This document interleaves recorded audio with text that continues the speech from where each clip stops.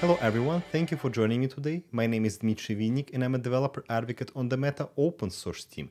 Today I'll be explaining the project Glean to you like you're 5 years old. So let's go.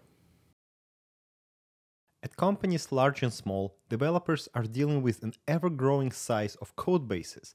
Even the smallest web app can have hundreds or thousands of dependencies, making development, testing, and more importantly, maintenance of the app very challenging. This scale of the modern code bases is where Glean comes in. Glean is a system for collecting, deriving, and querying facts about source code. These code facts can include the location of class declarations, cross-references, code types, static analysis results, and more.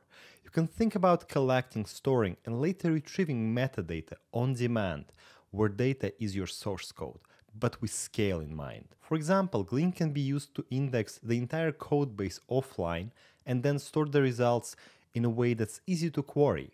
As the code base grows, this ahead-of-time indexing significantly improves developers' productivity because they do not need to wait for all this processing to happen live. Glean was first open sourced in late 2021.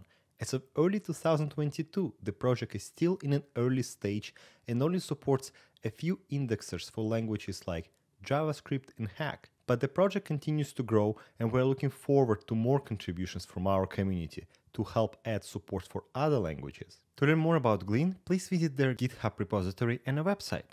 They have excellent starter documentation and outline ways to contribute to the project.